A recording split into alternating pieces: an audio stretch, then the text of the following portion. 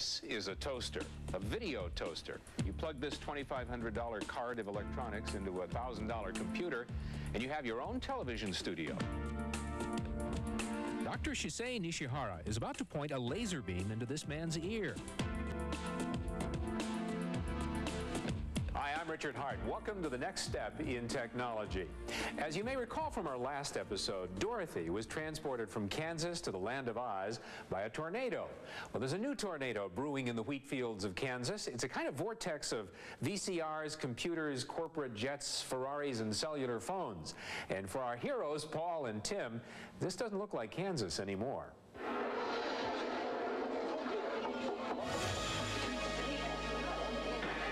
The video revolution. Camcorders, VCRs, cable TV, 500 channels, toasters. Toaster?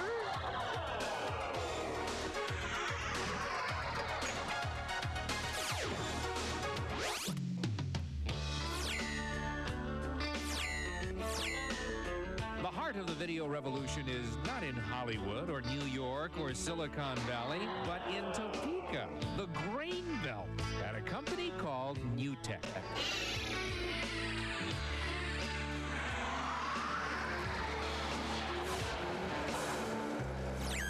Here, deep in the heart of Kansas, is a company, no, a culture that has changed the way we look at video, the way Hollywood looks at special effects, and it's changed the language.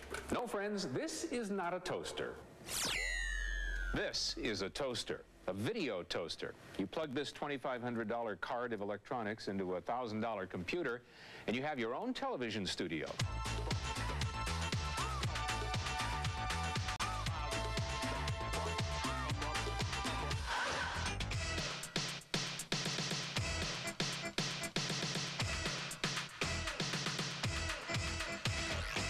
This is all very easy to use. It's icon driven, essentially, which means there's a little picture which you double click and an effect happens again.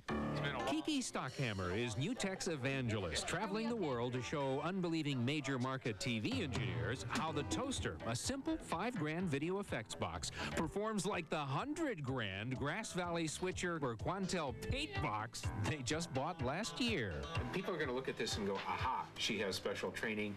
She is probably a video engineer. She went to TV school. No, I did not. I basically sat down and just started playing with the product. I never read the manual. I asked a lot of questions, which was a good thing. Again, it's very intuitive. You double click on an icon, you get instant results.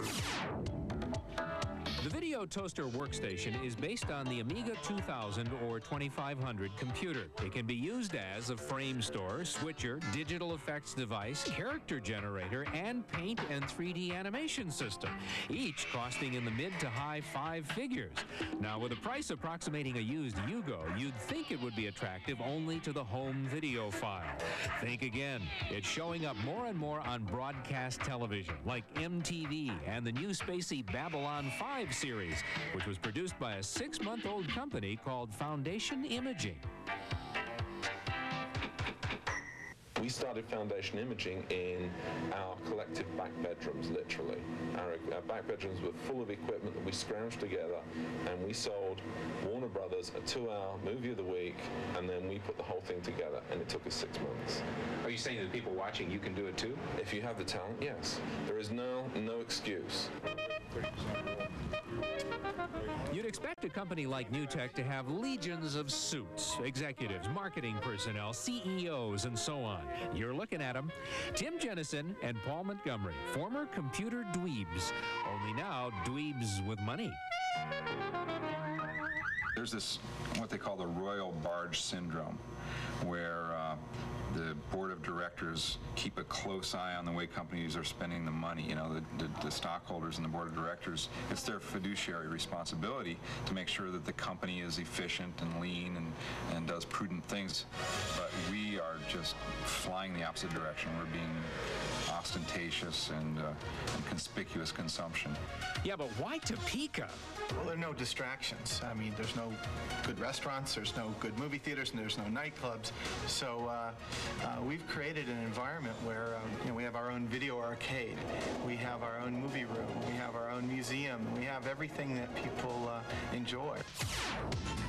The language of our generation is television, but until now, the only ones who could speak it were those who could afford the bread. The rest of us listen, but now we're toasted. Desktop video is giving the power of a television to the common man. It's taking all the expensive equipment that you'd find in a TV station and making it available to people who make weddings and want to edit birthday parties or whatever. The toaster is making this into a true art form because anybody can do it now. Next up,